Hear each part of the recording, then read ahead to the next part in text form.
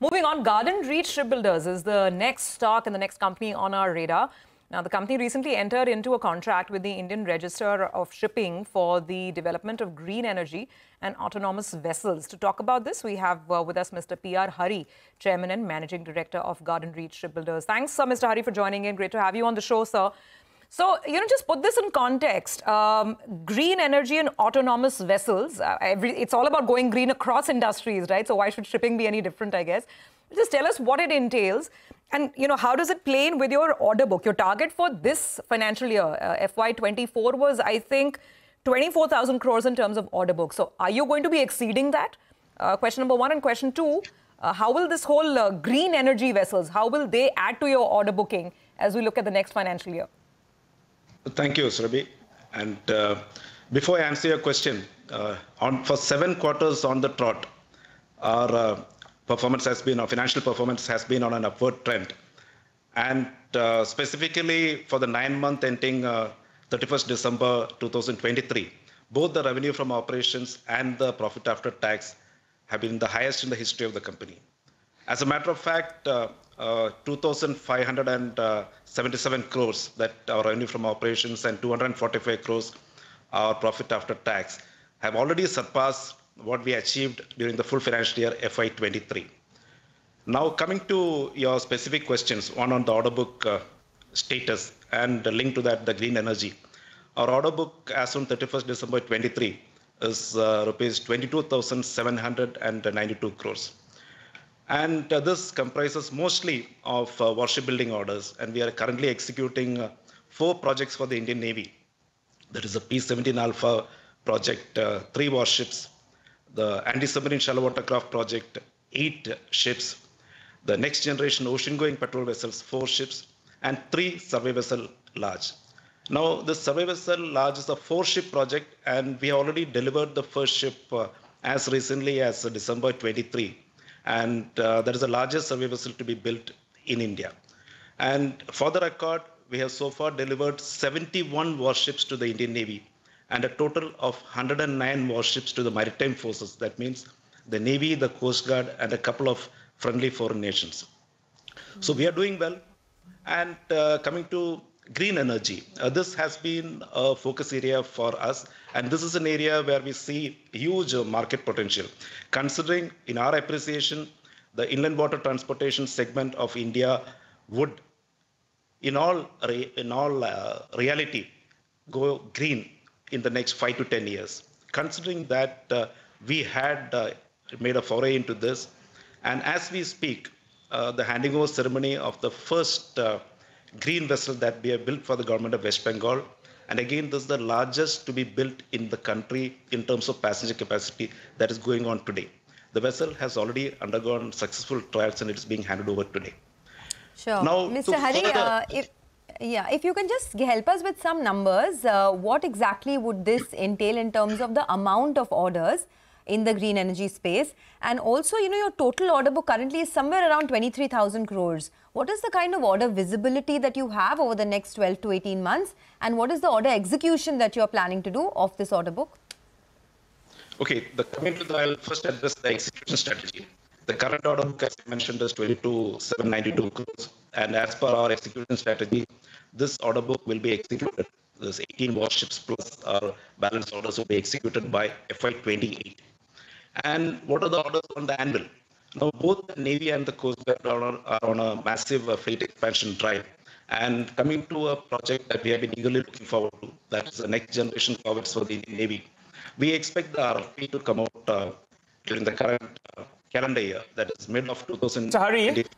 Mr. Hari, yeah. We're just going to, fix the bit of a technical snag that we have. We're going to come back to you because we want to hear out the numbers that you're giving us. As we do that, just do a quick market check. The advance decline ratio got a little closer to each other, and now they're moving apart again because there is a good recovery that we've seen. The Nifty, from being down close to under 100 points, it's recovered. Now we're down less than 50 points. The Nifty Bank, as I said, that's playing a good innings. Well, that's up close to around 100 points odd.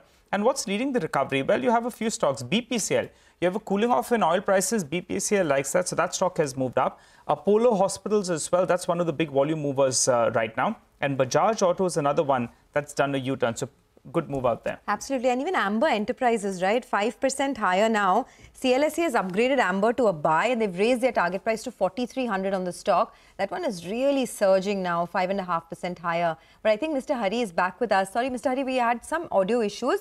You were telling us about the order execution and also what is the order visibility over and above this 23,000 crores order that you're sitting on. What's the order visibility over the next 12 to 18 months? Okay, order execution by FY28, the current order book, order visibility. We are expecting the RFP for the next generation corvettes to come out by mid of this year. That means around June, July, the RFP could come out. And this is a high value order, 36,000 crores is the AON that has been taken for this project from the DAC. And we, considering the RFP to ordering stage, we expect the order to be placed by mid of 25. And this is a 8-ship project, 36,000 crores split between 2 shipyards, the lead shipyard getting 5 ships. So we are targeting that 5 ships.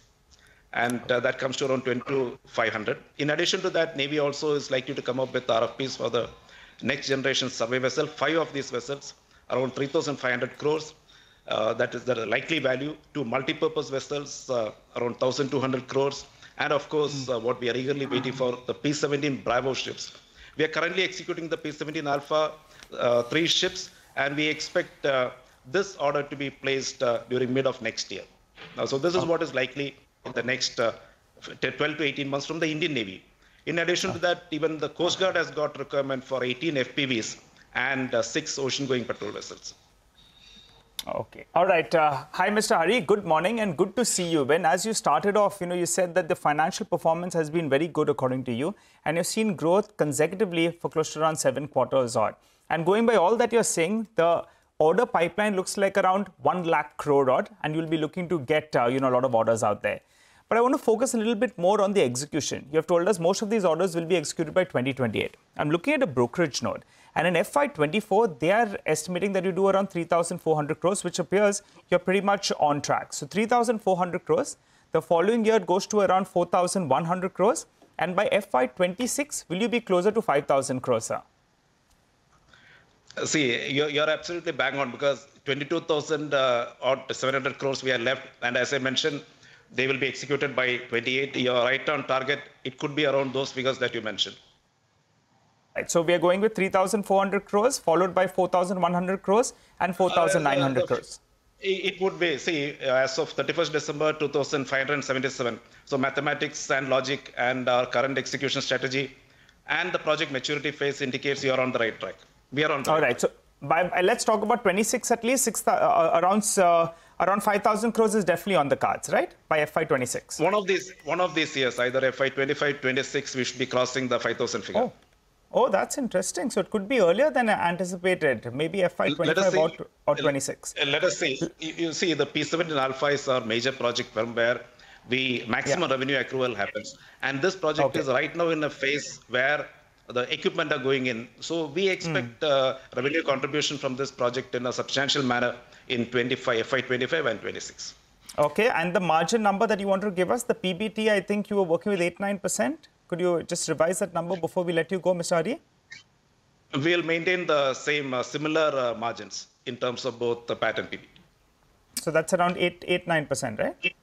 Yes, affirmative. Okay, 8-9% margins, affirmative, and looking at more opportunities in the whole green transition space with regards to stripping as well. Mr. Hari, thank you very much for joining in and giving us a business outlook. That's Garden Reach Shipbuilders.